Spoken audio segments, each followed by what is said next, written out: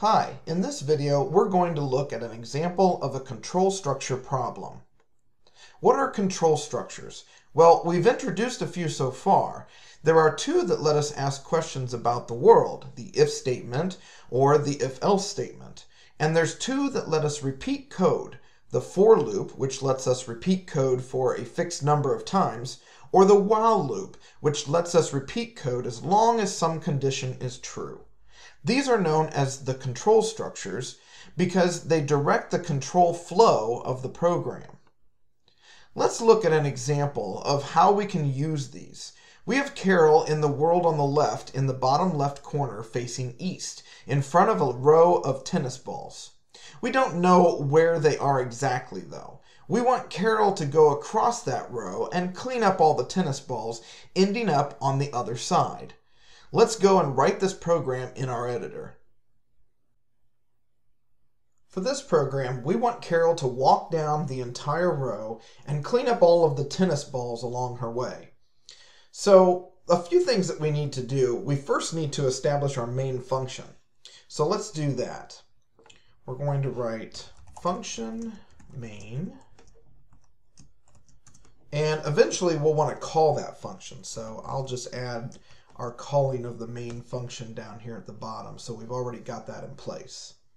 Now, we're going to probably use a control structure to get Carol to continue moving forward as long as her path is clear. So we don't want her to run all the way into that wall at the end, but we do want her to keep moving if there's no wall in front of her. So let's take a look at how we might do this in our docs. So under Carol, we have a lot of conditions that we can use for Carol. Each one of these ends with a parenthesis, so make sure that we have the before and after parentheses at the end of these conditions.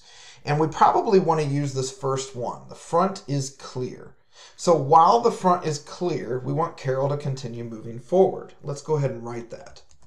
While front is clear, and then don't forget those parentheses and our curly brackets. So, while the front is clear, we want her to do something. We definitely want her to continue moving while the front is clear. So I'm going to write that in here now. So we'll use the move command, and we'll go ahead and call that. So while it's clear, we want her to continue moving. We also want her to pick up a ball if there is a ball that's present. And if we look over here at Carol conditions, balls present is another condition that we can use here. So let's go ahead and write that in our main function as well. If balls present, and don't forget those parentheses again, and then we're going to use our curly brackets. What do we want her to do if there's a ball present in that space? We want her to take the ball.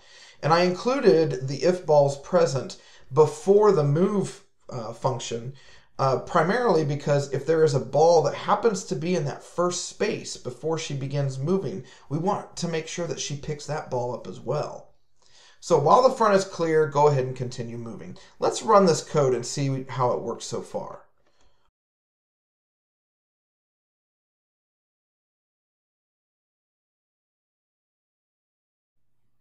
And Carol did, in fact, go all the way across the row and continue picking up balls along the way. However, when she gets to the very end of that row, she doesn't have a clear path in front of her, so she doesn't pick up the last ball.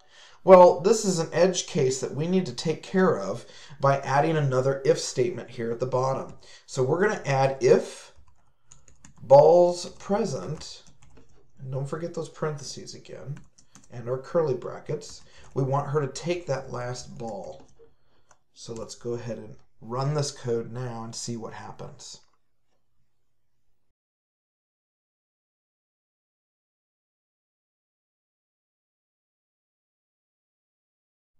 All right, Carol does in fact collect all of the balls on her way across that bottom row.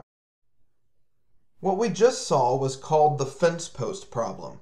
We thought we solved it, but there was one extra thing we forgot. If we look at this picture of a fence post, where there's 4 feet of fence, the posts are separated by 1 foot. We notice that it requires 5 fence posts. So that fence post error that we had is forgetting that last case. either at the beginning or at the end of our loop. That's an example of using different control structures to solve a problem. Now it's your turn to practice more with control structures.